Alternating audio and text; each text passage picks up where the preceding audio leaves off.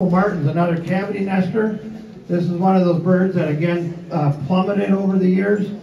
And Dick here was one of the founders of BRAW when he worked with the DNR.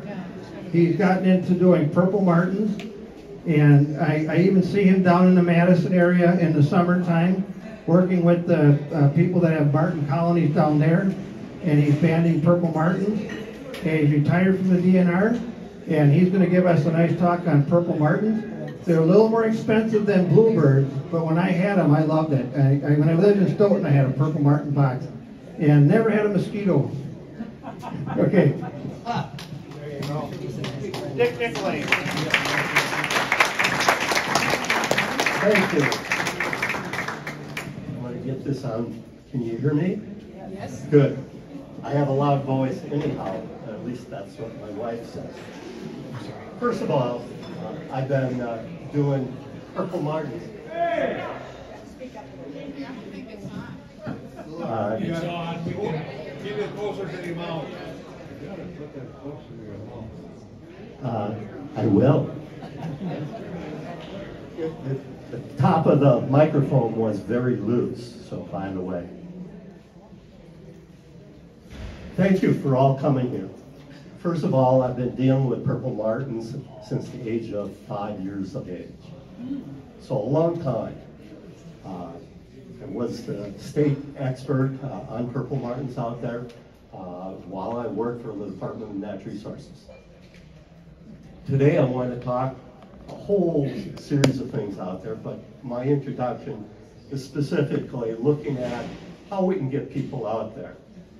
The lady here in the photo, she's from Lake Geneva, and I was called down there to assist them in their bird city when it was inaugural and help them along the way for purple martins and placing up purple martin houses.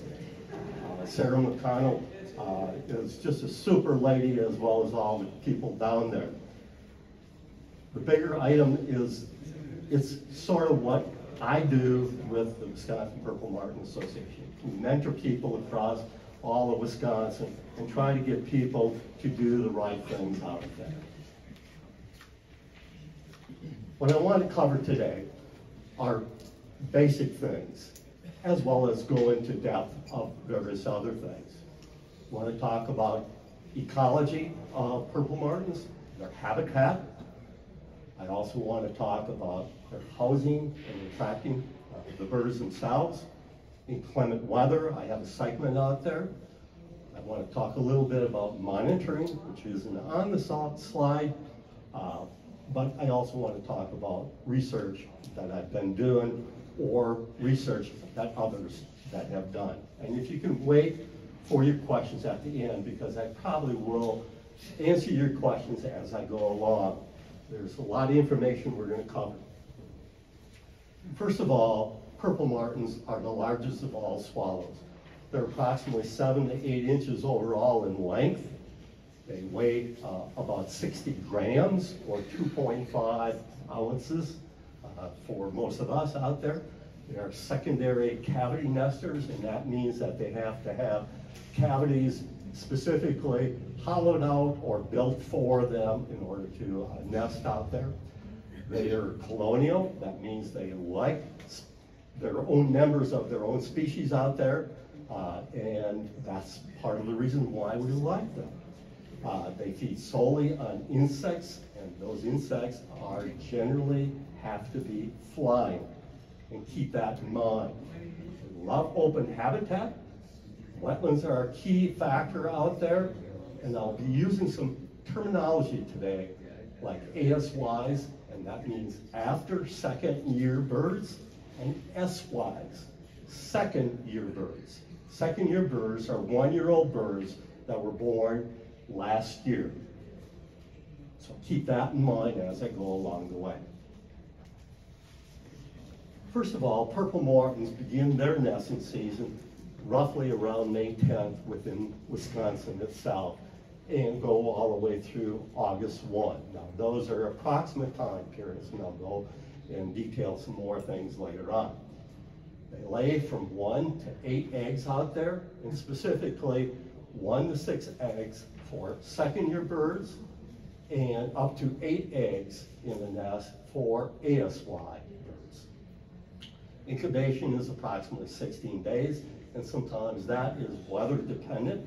So if you have cold weather, incubation is a little longer. If you have real hot weather, such as in 1988, when we had drought and a lot of hot, it was much earlier. So that is very important to know. And nestlings, when they're in the nest, they range anywhere from 24 days to about 34, sometimes even longer, but the average is about 28 days in the nest. They only have 1 brood per year.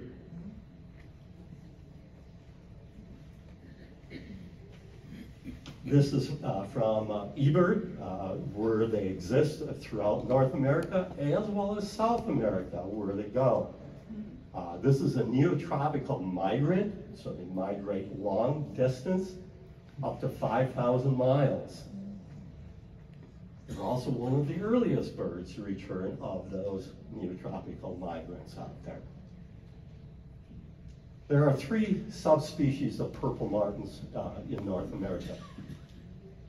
One is the arbicola up in the northwest. They continue to nest in what we call old growth timber, and only recently those particular birds have been encouraged to go into housing. In the southwest, we have Hesperica, and those birds nest in cacti. And so they have a much rougher climate. Their numbers are much lower out there, and very little is known about those birds. The eastern population of purple martins or subas, they are one of 3 species that are solely dependent upon man for their housing. The other 2 are barn swallows and chimney swifts. As I mentioned, purple martins go all the way down to South America. Where you see in South America, that little area down there where it's green, that's along the Amazon River. And that's one of the key areas where they go down into. We're going to look at, from a historical standpoint, for purple martins. Purple martins used to nest, or at least our purple martins used to nest here in the eastern portion of the U.S. In tree cavities. But it was a special group of individuals out there, through their process, that encouraged purple martins to nest with them, Native Americans. So over thousands of years with Native Americans, they began to build an association where these birds were looking for places specifically for humans.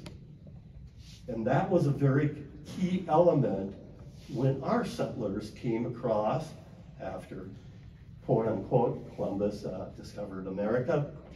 But as these European settlers came across, Native Americans showed them what and how to go about attracting purple martins. And that set of sequence over hundreds of years now has transformed the species where they're solely dependent upon us. So every time you see an individual purple martin out there, that means that it came from somebody's backyard or from a public colony out there that somebody managed. And that's really the importance out there. Otherwise, the species would not be here in eastern U.S. I want to give you some clues in regards to where space requirements are. Note again, they love human habitation.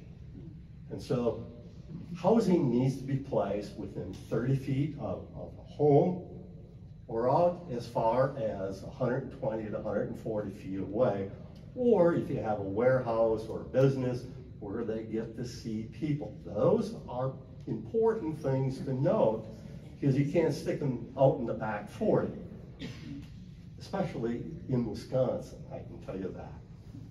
In addition, you must also be able to keep your housing away from trees, about 40 feet.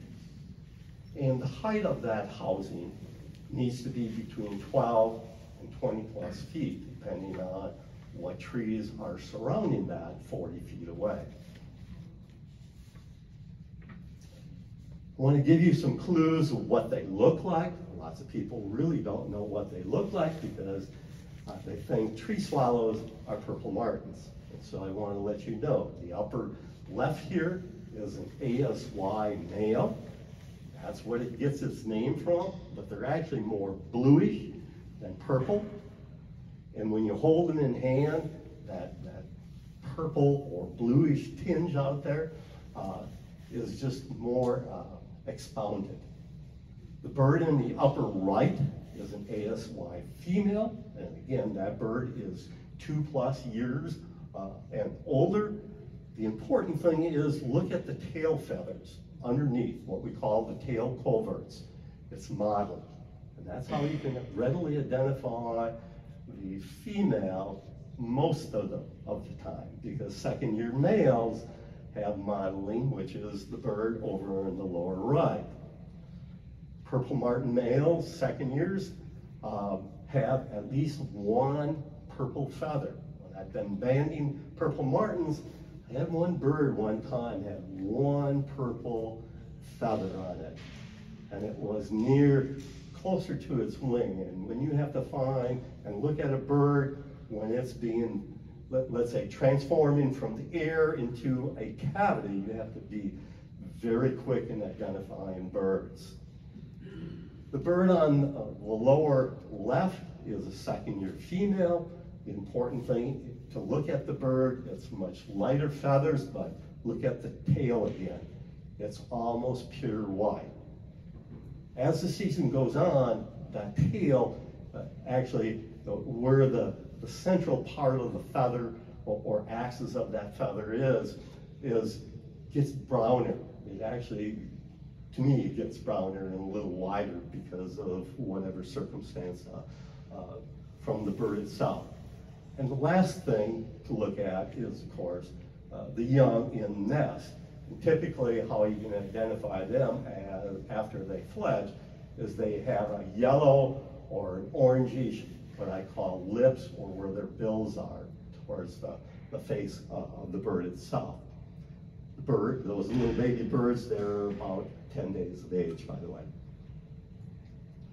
To give a closer look at the purple martins, they have fish eyes, or what I call fish eyes. They can see approximately about 270 degrees. And so you gotta imagine this bird about 300 to 600 feet up as they search for their prey out there, which is flying. And they have to be able to grab that. They also have a nictitating membrane over their eyes so it can blink and create moisture across the eye. There's pollen, there's all kinds of things that this bird has to pass through and affects the eye. So it's very important for the bird to be able to see out there. In front of the eye, notice it's just like baseball players, soccer players, as well as football players.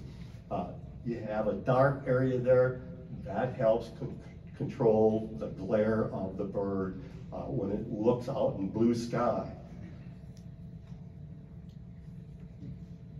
The bird feeds on a whole host of insects, Japanese beetles, buck-eyed butterflies, painted ladies,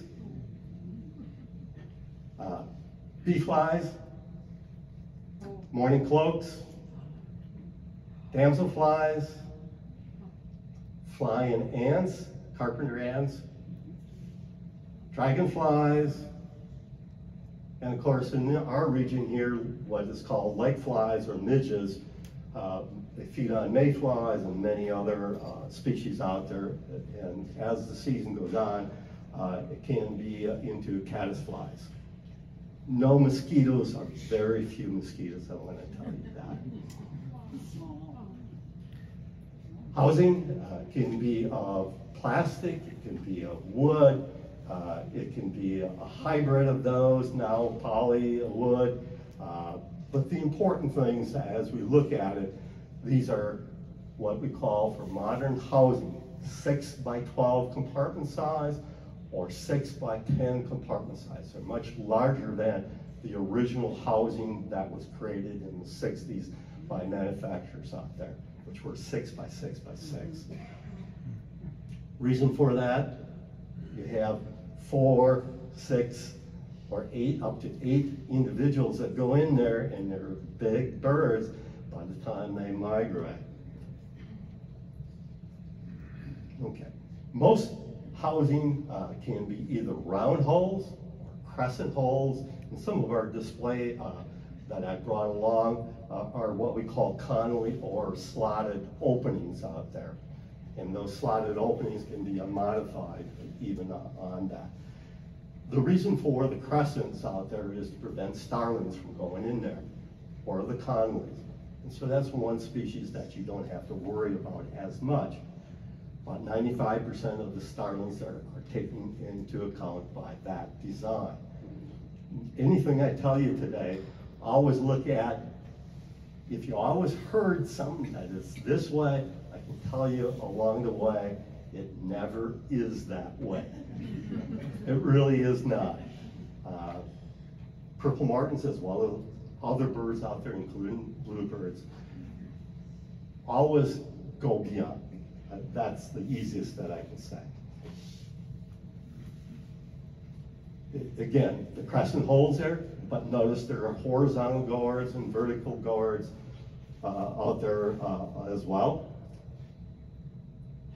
A house has to have, whether it's the gourd or a wooden house, has to have access. In order to keep your colonies, you need to be able to monitor it. And I keep stressing that. Most people want to just put it up and forget it. Your colony may never last more than that 1 year out there if you go that way. There's also what we call insulation in the attic for T14s to keep the house cooler or keep the house warmer, depending on the type of season that you may have, as well as, again, the access points out there of the housing. And most of all, purple martins love perches. And without perches out there, that these birds themselves actually will decline some places where people just only put up the houses. You also have to be able to raise and lower that house vertically through a winch or a lanard of some sort. It has to go up and down vertically. And when you have a winch or even a lanard, you have to be cautious. Over my lifetime looking for and raising and lowering purple martin houses out there, I've had instances of where the house, the cable is broke or the lanard is broke, and you have to look out for your safety along the way. Literally, the house comes down well over 100 miles an hour. This is our colony over at High Cliff State Park. Notice the variety of cavities, the variety of openings on the housing out there. Notice what's below the house. We have a predator guard, so if any critters that are mammalian can't get up there, and that's very important along the way. But more importantly, look at where the birds can perch. There are wetlands, Lake Winnebago is on one side, and there's several ponds on the other side. And those are key factors always out there. Not solely a factor for purple martins. The cavities themselves are pull out. That's what I would recommend for people. They don't have to be, but then you'll have to clean out your cavities in the wooden house or the gourds or whatever it may be. But you're trying to make it as accommodating for you to monitor the housing out there. And the stress of monitoring housing out there is every 3 to 5 days. Eggs are laid every day. You need to know when those eggs are laid so you can calculate or learn when the bird is going to have its young hatching. That's important as part of that process.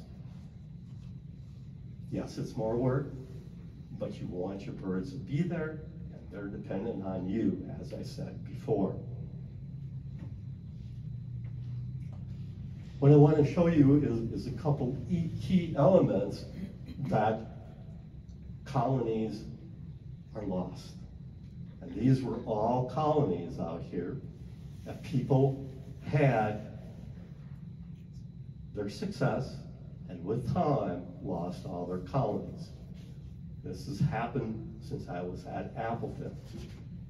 So I just want to let you know, and I was at Appleton from 1980 onward, where I still live. And you can easily see the reasons why just by the picture itself. But what I want to talk about is, even when I tell people and show people, they still place the housing in wrong sites.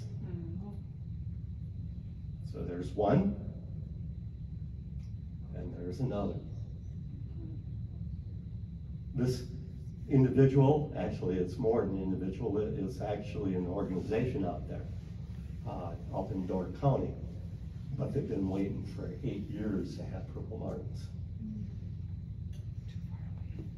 Common predators, much just like bluebirds, sparrows and starlings. This spring, we actually, in one of our houses out there, where we had one of those crescents, we had a pair of starlings come in where a pair of martins, they killed both of those martins. And so there's always those occasions that you absolutely have to look at your compartments and take care of the problems. Raccoons, I want to stress raccoons out there. When I was working or doing things with BRAW, raccoons, the largest one in the state was captured and trapped in Douglas County, weighed 90-some pounds.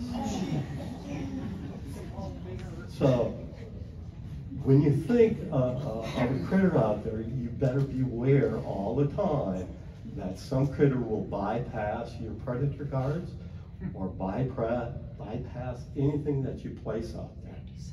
We put things on housing, and that's one of the key items that I stressed at our conference this past summer.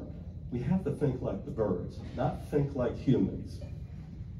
And once when you do that, then you realize that critters and other things happen when you don't realize it.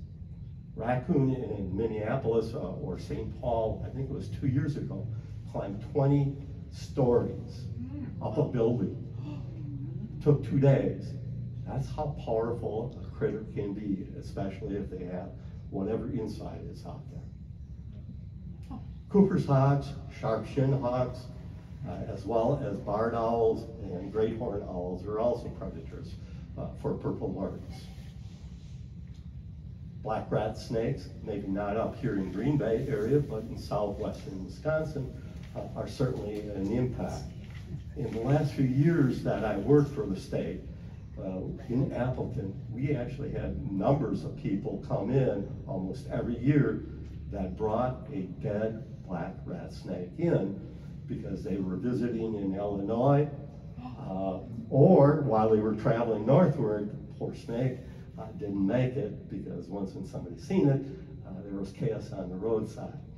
They usually ended up killing the snake. And more recently, we have herring gulls as well as ringtail gulls are predators on them. I want to give you a perspective of where in the state that is looking at habitat. The key habitat, as I press the button, will come up. And that's really where purple martins reside right now. It's agricultural lands, it's grasslands, and it's where what we call wetlands that could be open water. I want to give you an insight about trends out there.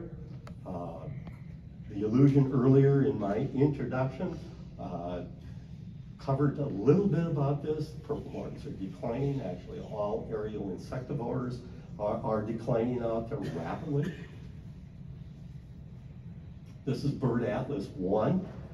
Take special note where all the black dots are, but more importantly, take note where there's green and not gray.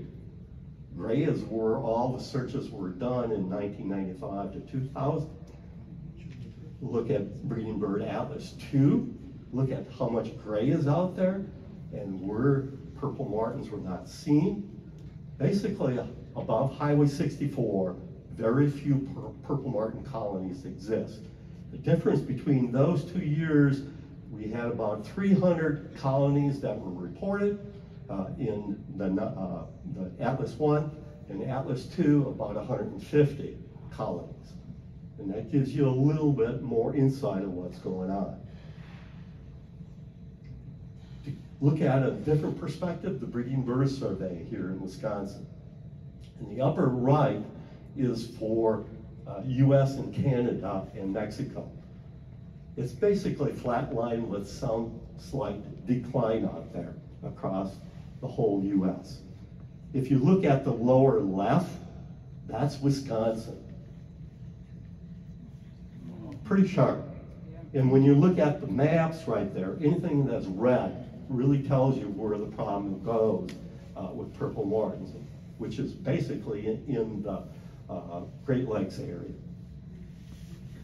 To put it more simple, this is an actual count of people seeing birds or hearing birds on the surveys in Wisconsin. If you look at it where that little square came down, that was 1971. Almost 600 birds were spotted or counted. If you look at this next one, that's 2015. 21 on all those routes. That puts it in a little bit more perspective out there. I want to talk a little bit about adverse conditions out there. Over the last decade, we've really had what I call severe weather. I go out and feed purple martin, and you'll see a picture here in a second. But in April, our birds generally arrive in April. There is that one previous slide said April 5th is the average. But just imagine and take a look back at 2018. Within Wisconsin, we had 20 to 30 inches of snow that fell on April 20th. We had 26 martins that day. They came that day as it was going from rain to sleet to snow. When it's time for purple martins to come, they come. Many years over the last decade, we've fed purple martins from 20 to, I think 2014 and 2017 were our worst years out there, where it was well into mid-May before we ended up quitting when the weather got a little better out there. When the birds reach in the 40s, lower 40s for gram weight out there, they're starving. And it's very easy to tell those birds. They look unkempt. Over the last decade, what's happened to purple martins during the summertime? We've especially had what we call hot weather, and then it turns cold in the middle of the summer.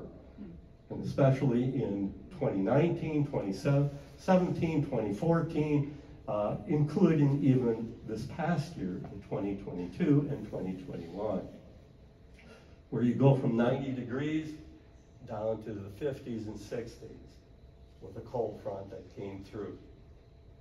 That is drastic. Insects do not fly when it's about 50 degrees. And so think about it. You lost all your food resources out there, and you have to feed your young in this pink stage. And so they're out searching for their young itself.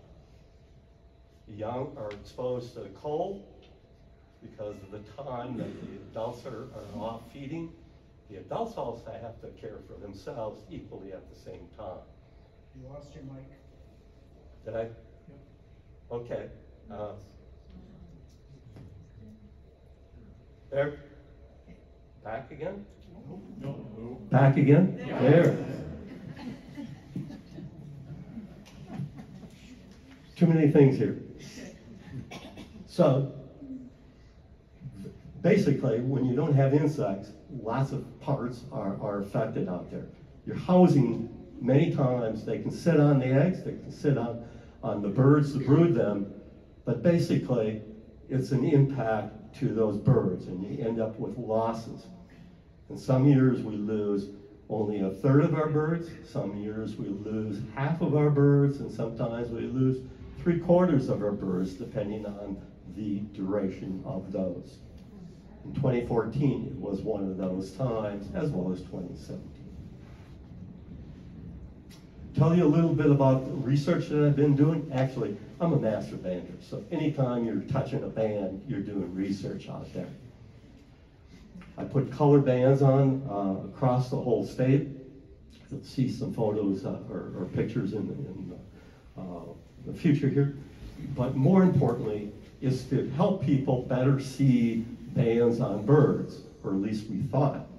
I put about 500 on birds between 2018 and 2019.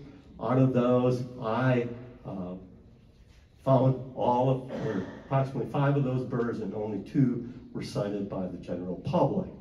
And so part of this whole session today is to get you to look at martins or other birds and look for bands out there. That's the key. And since I've been doing that since 2018 in a more concerted effort out there, we've had more returns. My returns used to be about 1 every other year. When I started doing more education in the 80s and 90s, then it started maybe 1 a year. In the last 4 years, especially 2022, I've had 12 reports. And so the effort is there. Anytime you walk a road, anytime you walk a street, anytime you're driving a road, there's a dead bird out there. If you don't mind, stop and look at it, especially if it's in good condition. You'd be surprised how often you find birds with bands. There's well over 1 million birds banded each and every year. And think about that. The bulk of those are passerines.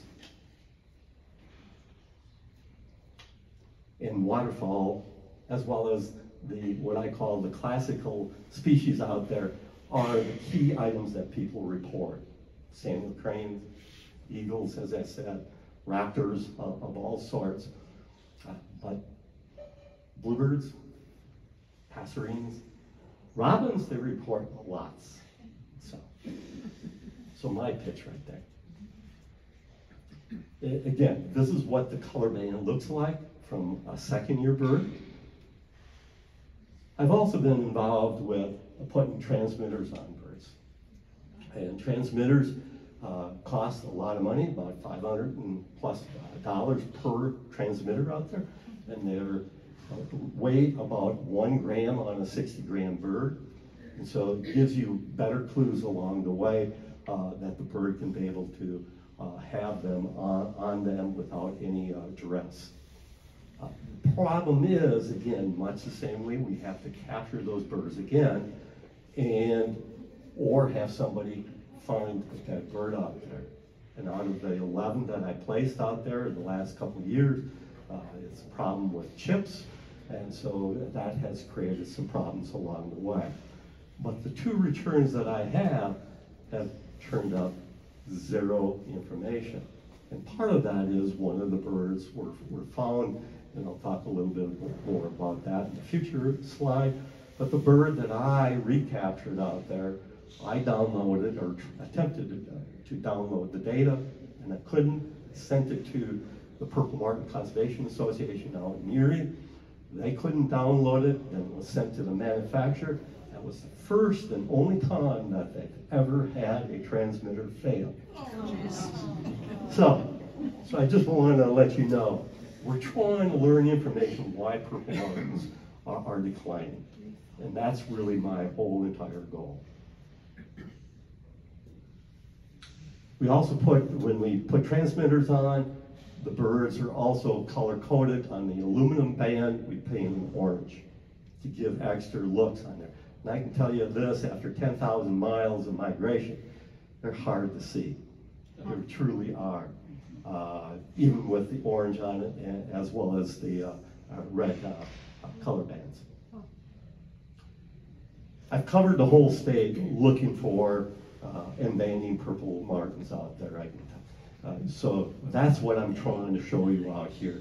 There's at least 14 common sites that I consistently have gone to across the state.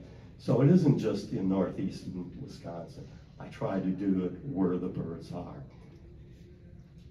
But one important thing along the way is over the course of about 2002, I've been looking for a purple martin roost out there across the state that showed up on radar. And through time, it took me approximately 15 years to find the roost in this concentration out there. And you don't think you can lose 30,000 plus birds out there where nobody can find them or know where they're at. Well, that's how long it took in order to find those birds, because they can disappear in front of your eyes. And I'll show you in a little bit. I also don't do lots of fancy things, because everything you do when you're out there banding takes time. And we also have to take care of purple martin colonies ourselves. But what I want you to look at is the various bar graphs out there. And each year is not the same. The bird's weight changes all the time by the age as well as by sex. And part of that it was indicated earlier due to weather problems out there, as well as other significant aspects, of which wind is really a key factor along with the cold. Better looking at it from the season, you go from 60 plus grams all the way down to about 50 grams, and that's the average. I just want to point that out. That's the average. So there are a lot of birds that are below 50 grams that we have out there. 2022s, I haven't compiled as of this point. The percent of your colony. It's primarily, once in your colony gets established after 4 or 5 years, is composed of 65 to 70% of ASY birds and 30 to 35% of second-year birds. That's ideally. It goes up and down. When you look at across the chart there, look at 2008. Notice that there's only about 13% out there of second-year birds. And when you have that, that's never a good sign out there along the way, because you're relying on those second-year birds to come back, and roughly 50% on the average of your adult birds do not make it back. So you have a turnover all the time. The average age of a purple martin is roughly 2.8 years of age out there. So they have to reproduce themselves in basically in a short time out there.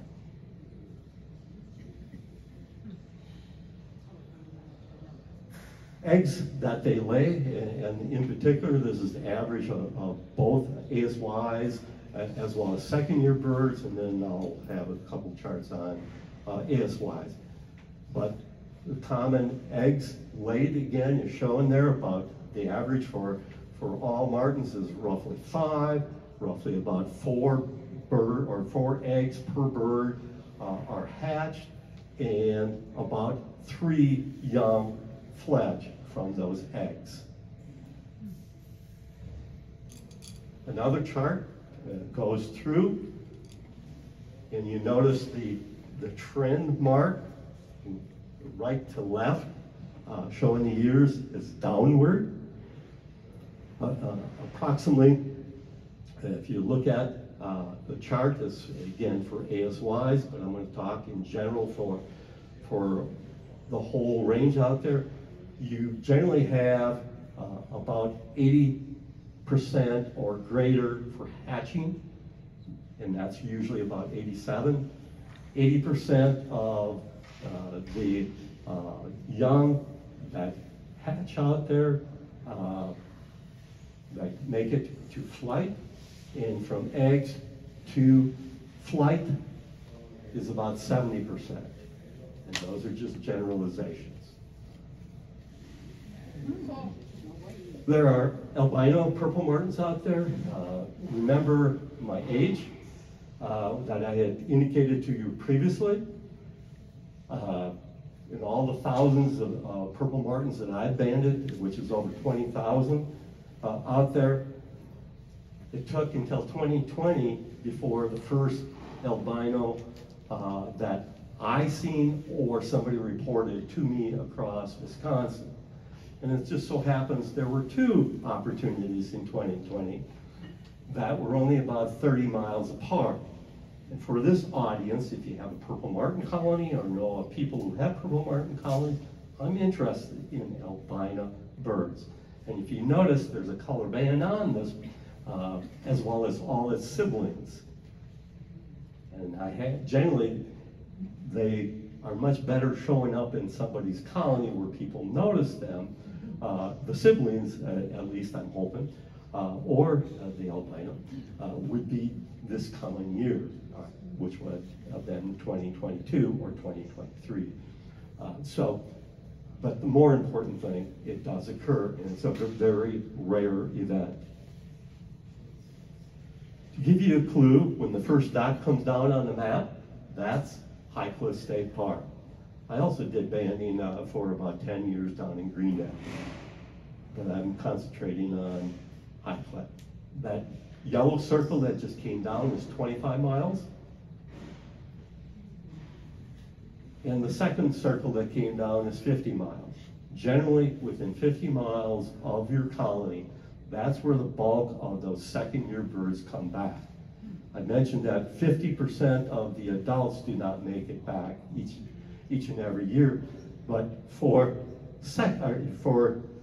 fledglings from this year, only about 27% of those fledglings will survive. And then you'll see a whole bunch of dots drop down. In particular, the one that I'm going to note more is a bird where the black dot is by Pewaukee, down there near Milwaukee. The reason this bird, let's say, was recaptured or seen by an individual, it was a live bird, by the way. The bird spent 8 years prior to that at High Cliff State Park, and as an adult ASY. Why it left is beyond me, but birds choose to leave, whether it's weather conditions, they weren't successful, or whatever it may be part of the outlook out there. Maybe it found a different mate. Who knows what reasons are. The bird cannot tell us in English, I guess, what really the reason is why. I also have caught two birds from Ontario that were banded as youngsters, and they came to survive or live at High Cliff State Park. One for several years, and the other one only 1 year. And then the latest here is that there was two dots that dropped down. Remember when I was talking about a transmitter? It was at Shelbyville, Tennessee. That's where it was found by an individual down there. The bird banding lab sent me a note specifically I called the person right away. The secretary said he will give you a call back. Well, I'm still waiting for that call. I've had other people who were down there attempt to do the same over the course of whatever time period. That transmitter is completely lost, and that's what I passed on to the secretary, to the company there, so that they would know. And part of the problem, I think, occurred that year. The Martin was recovered, by the way, September 1, and I put a transmitter on it in July. And so I lost the data from that, where it went from the house we're in Sherwood to maybe a roost area, and those are key things that I'm looking at from a long term where we need to protect. The other bird was down near New Orleans, and that was the first time that I really had a long distance return, which is over 1,000 miles. I want to talk a little bit about looking at nationally, and you'll see a purple line go around. The earliest ever coming here into Dane County, Wisconsin, for purple martins arriving is March 13th. The latest leaving Wisconsin is in Manitowoc County, which was October 24th. And so just because the general birds are gone doesn't mean that they are truly gone. And I always tell people, leave your housing up until September 15th. That's generally a better date than taking down and cleaning your housing, because you may have some visitors come along the way. The other key item that I want to point out is the only large concentration of purple martins was in Oconto County in 1973 by Tom Erdman, who was from Green Bay himself and working with the UW. It's amazing that it wasn't recorded thereafter, and that's why I said before, you can't believe that thousands of purple martins can disappear before people's eyes, but they do. In 2018, I was privileged to be out at the right time when the birds hit the roost area out there. There was about 86,000 purple martins came into this roost on that particular day. There was also a total of about 250,000 aerial insectivores. Again, looking at why people haven't reported that previously, it goes back to near sunset, the timing of the day, it's on a lake, access, all of those, but I spent 15 years talking to people surrounding all of this, and yes, they see the birds, but they did not see where they went. And just recently, I want to give you another look at it, because this year I've seen about 90,000 purple martins at their peak. I'm getting done, so be aware. The key item that what I'm trying to provide to all of you is to show you where there are public colonies. At our display over there, there's 19 places across the state that we have important. The reason why I do that is where people are, they can see those colonies. There's usually a volunteer taking care of the colonies. And since they're public out there, they're less apt to go defunct. Private colonies, we have owners change all the time.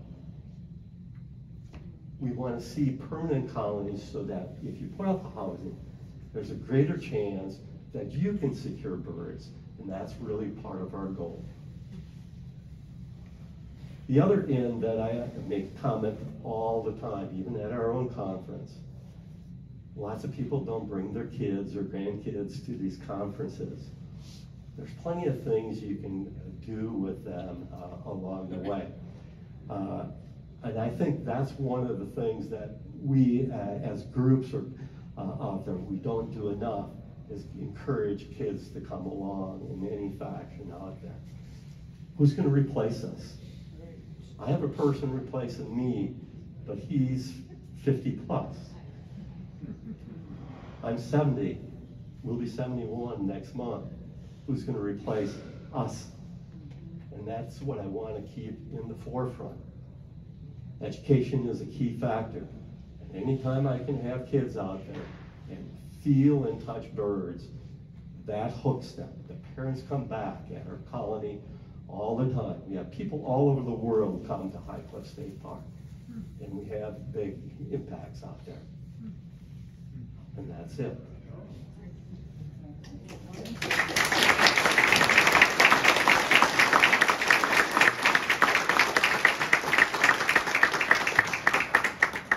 Any questions? Go ahead.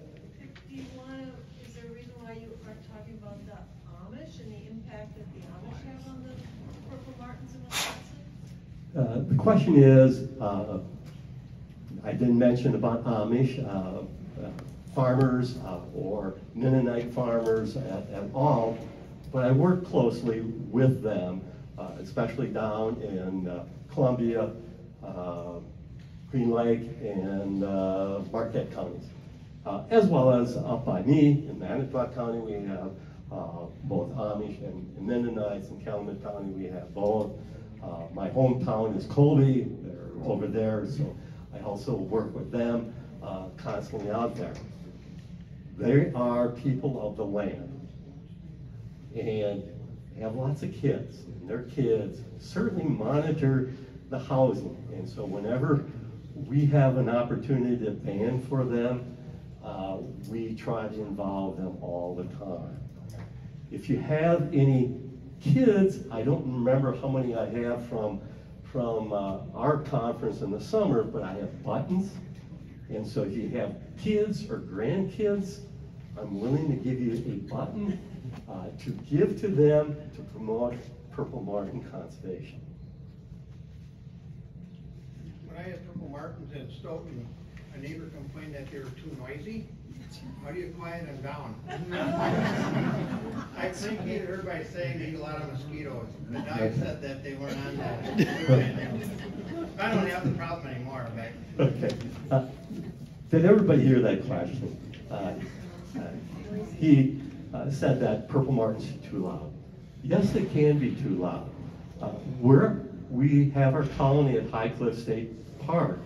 The individual there who I got to know as a neighbor of my wife's family when I was dating her in Milwaukee. Long story, and I made it short.